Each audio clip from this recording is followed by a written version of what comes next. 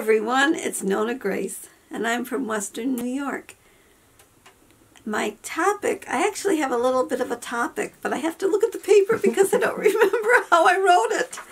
I wrote, when the camera turns off, do you go blank? Or I mean turns on, not off. Oh, good heavens, I can't even read it.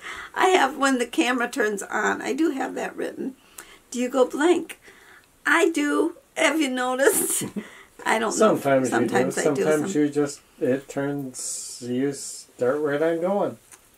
I had a lot of, yeah, I do that too. And what happens is something will come up and it'll give me a thought, and then that thought goes, then that thought takes off. It's like it's a motorboat in my brain. Well, I had a lot of comments about my little girl that I made with no face, and they really wanted to see a face.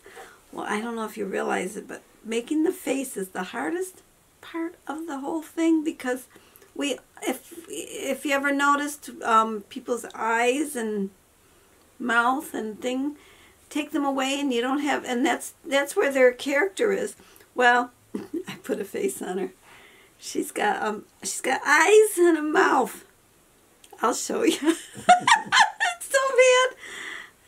Here I am. Hello. Oh, it's not bad. It's cute. It looks cute. Yeah. She says, I have a face.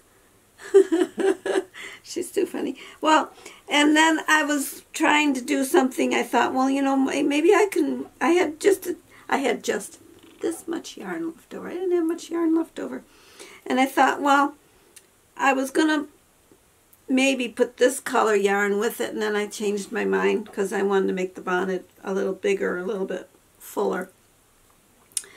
But I was watching one, and they were making these, this is supposed to be a sunshine, but it's not, because I didn't do the change of colors. And what you're supposed to do is you're supposed to have the one side red, the other side another color, and then you make like the shiny part, whatever color you like to make with yellow. Yellow would be where the face would have been.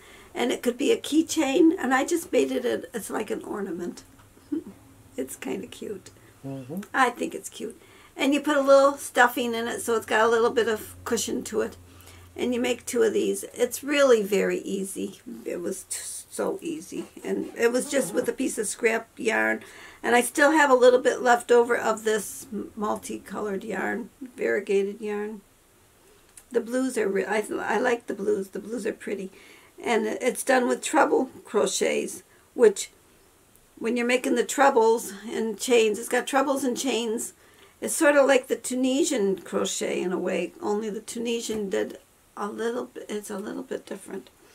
It's pretty. I like the Tunisian blanket. It's a pretty thing. Well, anyways, back on the topic. I forgot where I was going. When the camera turns on, your brain goes blank. So many times I've come in here and I'll say to Jim, what was I going to talk about? And then it's like I had a thought, and before I can write the thought down, the thought's gone. And that's kind of like when the camera's turned on. Like when you've been at, I don't know if you've ever been to weddings or something where they want to do like a little video documentary thing. As soon as the camera's in your face, it's like all words are gone. You could be talking away and the camera comes and it's like, I've got nothing to say. And that's how it is when I do videos sometimes, not all the time. But it's not, let's see, I wrote on here, I wrote a couple things down because, you know, when you're thinking, you're thinking. And when you're talking at the camera there, it's like, what did I think about? And I wanted to say that when you're in front of the camera, it's not like a magic pill. You can't just snap your fingers and have the words come back to you, because they don't. And it's like I have to walk through doorways to make the words come back sometimes, and then they don't always come back. But you have to walk backwards. I have to walk. Well, I walk through them. I go back through them, and I think, oh yeah, now I remember. And then I come and I say what it is, and I'm on the other side so that I don't forget when I come back through again, because your brain could be erased again. And you could practice these videos, but you know, they're not spontaneous if you practice what you want to say. I have no idea what I'm going to say. It's always out of just at that moment, whatever comes from my thoughts. So that's what I was thinking today. So the question was, did Does your brain go blank as soon as the camera comes on? Do you have a lot of thoughts prior to and thinking, gee, this would make a good video? Or that would be a good topic to talk about? But then when you get there, you think, gosh, what in the world did I think about that I could have made a video on? Does that happen to you? If it does, let me know, and I'll be glad to read it. I guess I'm done. Oh, gosh. This is always the hardest part. And is it hard to say goodbye? That's another question. Do you find it hard to end your videos? Or do you just find that part easy? I find starting it a whole lot easier than saying goodbye. Well, I'm going to say goodbye now. So I'll tell you all tomorrow what I think of, whatever I think of. It'll be in that. Whatever you read. It'll be in that video. So I do have to tell you, Dorothy is in timeout, chicken jail. She should be let out tomorrow. I believe it'll be 3 days for her.